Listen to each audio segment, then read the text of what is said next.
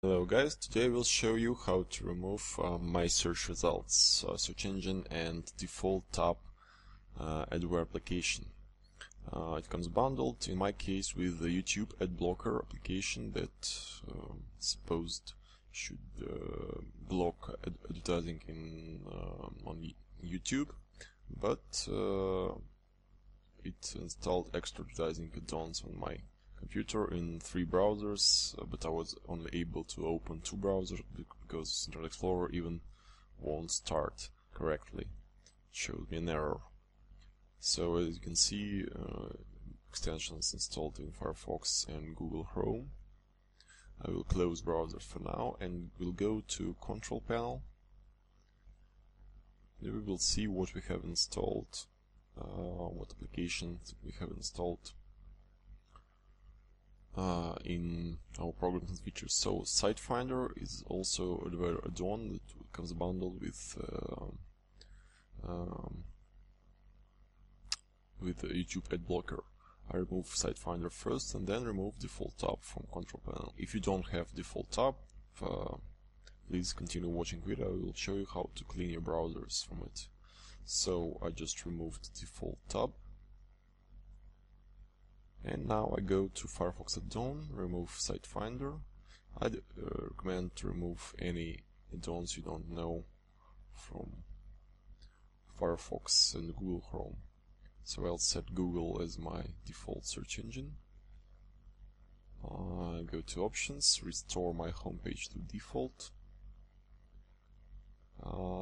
And I will type about :config to check if I have my search results anywhere in the settings. Search. This is previous installation of my search dial, my search results. Well, I'm clean, but if in case you cannot get rid of it in Firefox, one final radical step you can take is to go to troubleshooting information and reset Firefox. Be cautious because this will also remove passwords from your Firefox installation. So we are done with Firefox, and let's return to Google Chrome. Go to Extensions, check Google Docs are normal, go to Settings, Start Page, remove my search dial, go to Homepage and type google.com if it is not there, go to Managing Search Engines, and if you have my search results here, just remove it and make Google default one. Restart Google Chrome.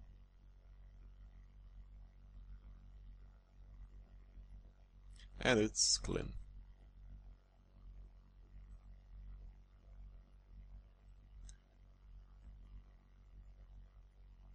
Okay.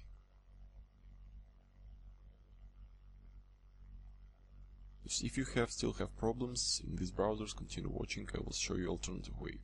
Let's move on to Internet Explorer. You can see that Internet Explorer is clean. Just remove this command bar. Okay, so nice and clean. Okay. And I also used 2 anti-spyware applications, Malwarebytes and Spy Hunter, to scan infected PC.